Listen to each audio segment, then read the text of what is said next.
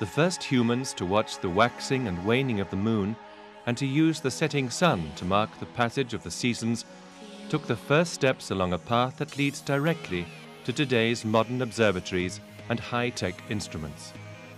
Nowadays, an astronomer is more likely to study an image of the universe stored on a computer screen than to stare at the night sky, straining to catch the faintest signals from remote objects. The earliest astronomical observations were made with the naked eye and recorded on clay tablets or papyrus. As the sophistication of the instruments used for observations has improved, so astronomy has advanced, although some of the fundamentals laid down long ago are still valid today. For example, the basis for the modern brightness scale for stars was first set out in the star catalogue compiled by the Greek astronomer Hipparchus in the 2nd century BC.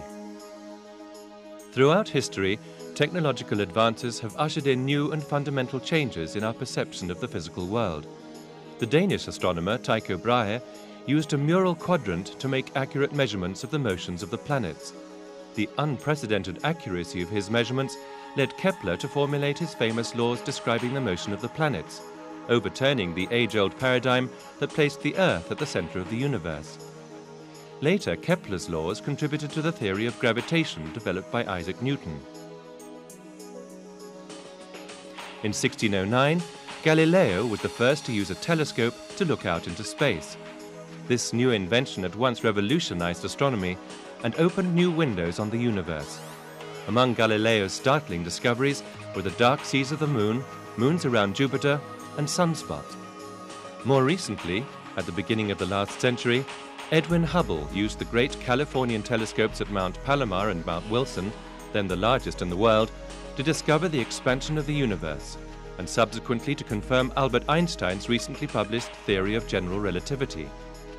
Astronomers have always relied heavily on the different instruments and technologies available to them. Technology and scientific advance have always been closely coupled.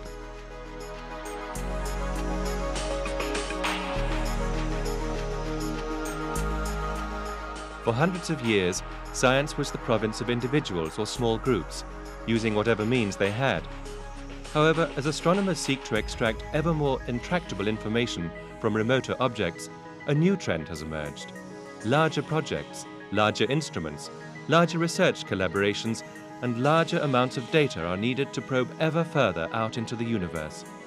This new trend requires innovative technological solutions to ensure efficient communication between collaborating groups and high-speed computing to handle massive amounts of data. Today's instruments, on the ground and in space, observe the sky over a whole range of wavelengths not visible to our own eyes, from radio and infrared to ultraviolet, X-ray and gamma radiation, resulting in the discovery of many completely new astrophysical phenomena that require expert interpretation. Many of the astronomical space observatories, such as the Infrared Space Observatory and the XMM Newton X-ray telescope, were built and are operated by the European Space Agency. Others, like the Hubble Space Telescope, are collaborative projects between ESA and NASA. All these sophisticated instruments are accessible to all scientists throughout the world.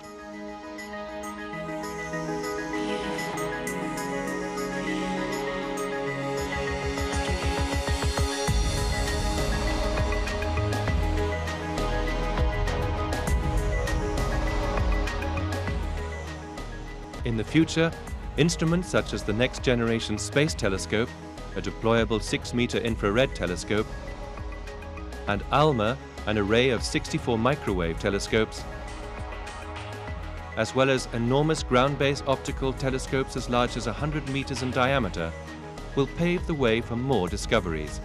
They will show us planets around other stars and the first stars and galaxies in the making.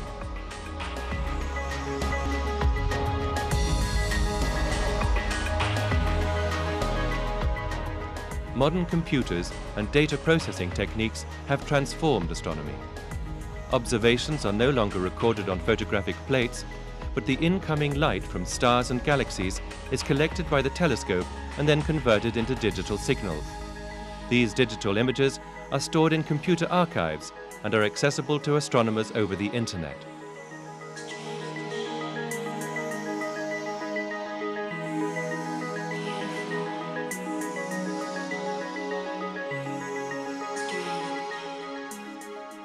Astronomers all over the world, not only those who originally made a particular observation, can access and use the data to pursue their own research.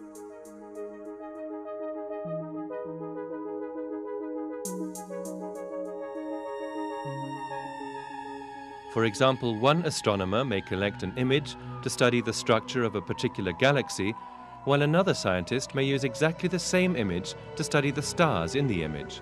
The same valuable data, collected by sophisticated and costly instruments, can be used many times over in different projects by different groups across the world. Ground and space-based telescopes observe the same sky at different wavelengths, and the resulting images are often startlingly different.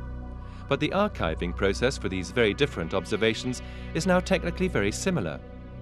Observations of stars, nebulae or galaxies taken with a multitude of instruments can be combined easily. A new multi-wavelength window has opened on the universe and has revealed new, sometimes unexpected physical phenomena for further study.